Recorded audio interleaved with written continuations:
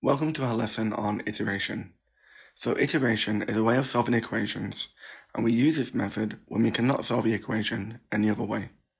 So iteration means repeatedly carrying out a process. To use it to solve an equation, we start with an initial value. So in this case, our initial value would be xo.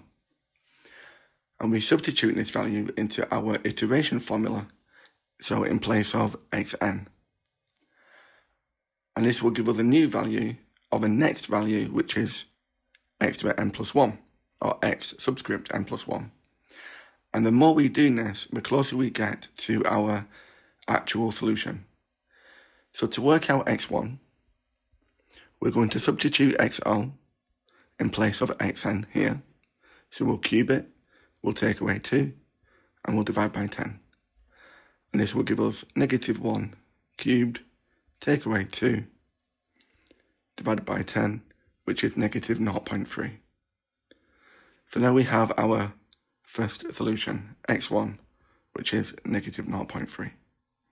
So to work out x2, now we're going to use x1 cubed minus 2 over 10. And we can substitute in negative 0.3. We'll take away 2 and divide by 10, and this will give us negative 0.2027. So this is x2. To work out x3, we're going to substitute in x2. We'll cube it, take away 2, and divide by 10. Now, rather than replacing the x2 with these long decimals, we can use the answer function on our scientific calculator. So all we're going to do is I'm going to substitute x2 with the answer to the previous iteration. So this will be answer cubed minus 2 over 10. And this answer button will be on your calculator. And this will give us negative 0.20083, so on. Now we can work out x4 very simply, just by pressing equals again. And this will give us negative 0.20081, and x5 negative 0.200809. So you can see we're converging on a solution which is approximately 0.2008. Okay, let's try the next question. So you can see in this question, we've been given our initial value x0 as 1, so we'll write this here. And now we're going to work out x1, which is our next iteration. And this is 1 minus, and I'm going to substitute xo in place of xn. So 1 minus xo cubed over 3. We'll substitute in the xo, and this will give us 0. To work out x2, I'm going to substitute in x1, so 1 minus x1 cubed over 3, and I can do this quite simply using the answer function, so 1 minus the previous answer cubed over 3, which gives us 1/3. With this now stored in the calculator, I'll simply press equals again, and this will give us x3, which is 26 over 81. So here we have the first 3 iterations of our formula. Okay, let's try one more question.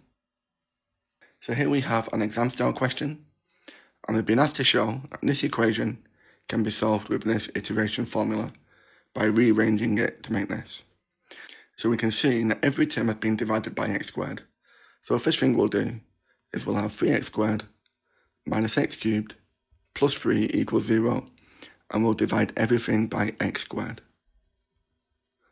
So now you can see that these will cancel, so we'll have 3 minus, and the x cubed divided by x squared will give us x. And then the 3 divided by the x squared we can write as a fraction, 3 over x squared. And this is 0. So now we're going to move the negative x to the right hand side. So now we have x is equal to 3 plus 3 over x squared. So now we can show that this iteration formula will solve this equation. So we can work out x1 by substituting in x0, so 3 plus 3 over x0 squared. We'll substitute in x0